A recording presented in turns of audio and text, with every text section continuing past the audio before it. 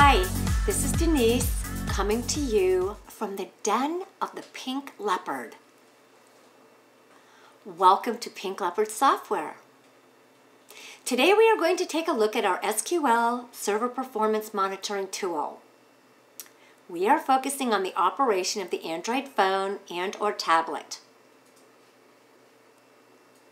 The program begins with a very clever Pink Leopard software graphic that took our developers, can you believe this, over a week to create, and it serves absolutely no purpose at all.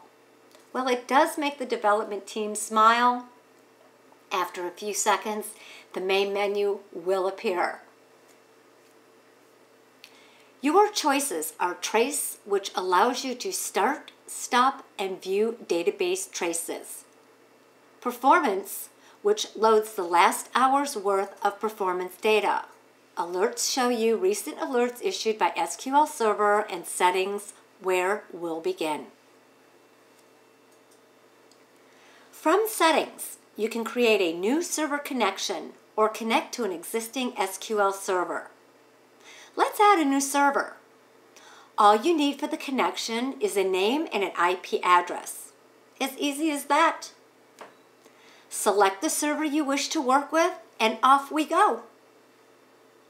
From Trace, we can start, stop, and view a trace. The trace controlled by the Android device can also be viewed using Microsoft's Profiler. If no error message is returned when you start a trace, you're good to go. Once started, you can end the Android app and move on to something else. Let's look at our active trace. The default sort order is by execution time, but you can also sort the trace chronologically or by CPU time. You can isolate a specific database or watch what is coming from a single application. This is a developer's dream come true. As you run your program, you can see how your application impacts the SQL server. Fewer resources hogging mistakes, and a better, more efficient end product.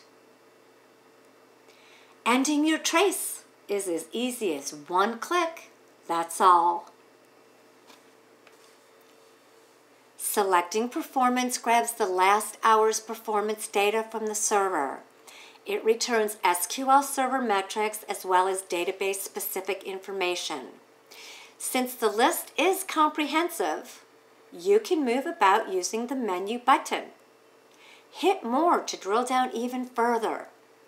If you find a metric of interest to you, click it, and the app produces a graph of the data collected in the last hour.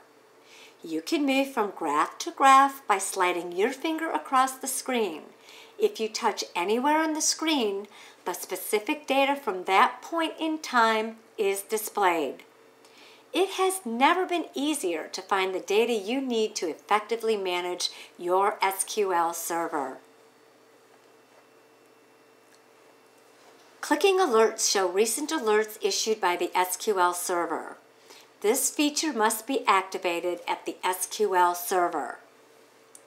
Hey, thank you for your interest in the SQL Server Performance Monitor. If you have any further questions, please check out our other fascinating and informative videos.